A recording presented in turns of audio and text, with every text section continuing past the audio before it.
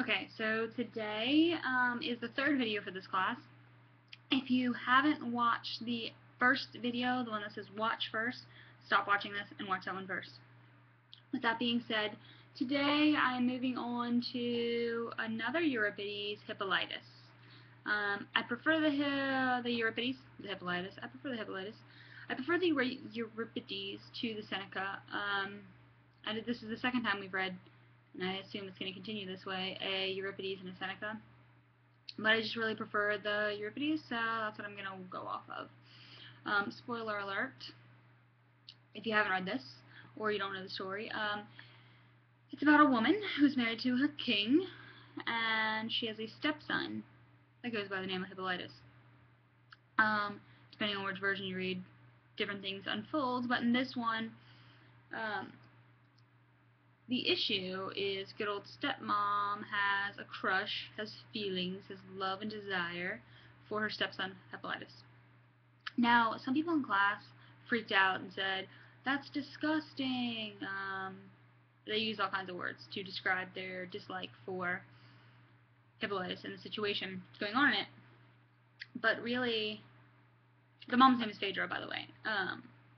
We don't know what happened. We know that it's not her kid, so her husband could have had Hippolytus the same year she was born. I mean, back then, you know, kings took younger wives. It happened all the time. So for all we know, Hippolytus and Phaedra could be the same age, or close to the same age, and then is it weird? I don't know, if she didn't raise him, and he just, you know, came up into this area, and she found out there's a stepson, or we don't know the real backstory to it. So to jump in and say that Phaedra is disgusting for having these feelings for Hippolytus, I think that's kind of a jump to judge her that quickly. Hippolytus, though, is kind of a douche.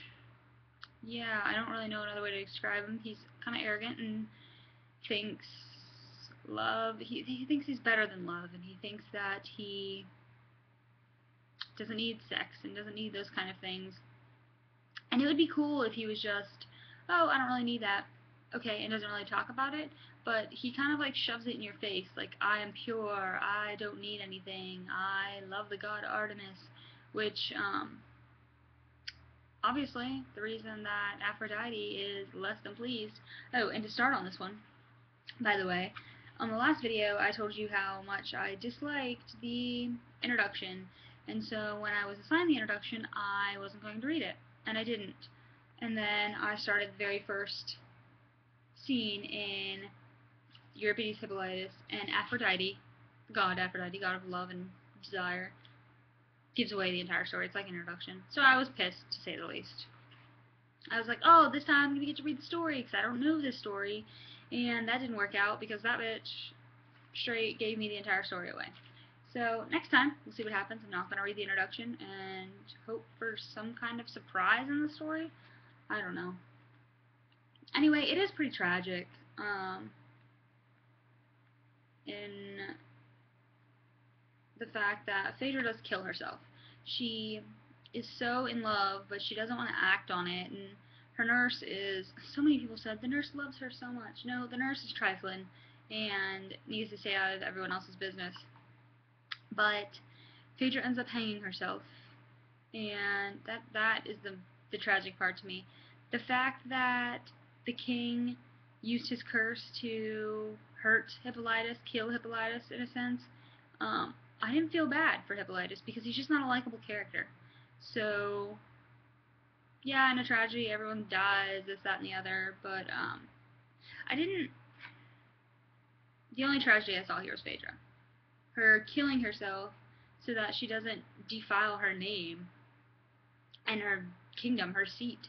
She doesn't want her other children to have, you know, these issues. So I would assume that with the situation at hand, the king's probably not going to be mean to her other children. Anyway, that's kind of getting off on a tangent. But, overall, good book, good play. Would I recommend it to the Greek buff? Probably. Probably not. I wouldn't recommend it to anyone probably. But if I were to Goodreads rate it, I would probably give it like a 2.5, maybe a 3. It was no Medea. It wasn't that craziness of Medea.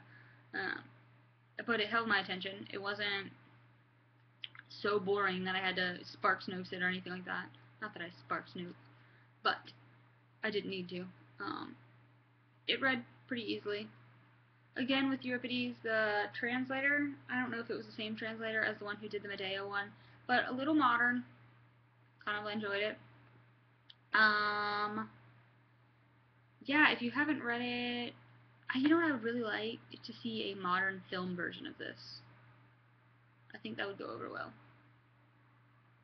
Maybe there is one. I'll have to Google it. I'll let you know.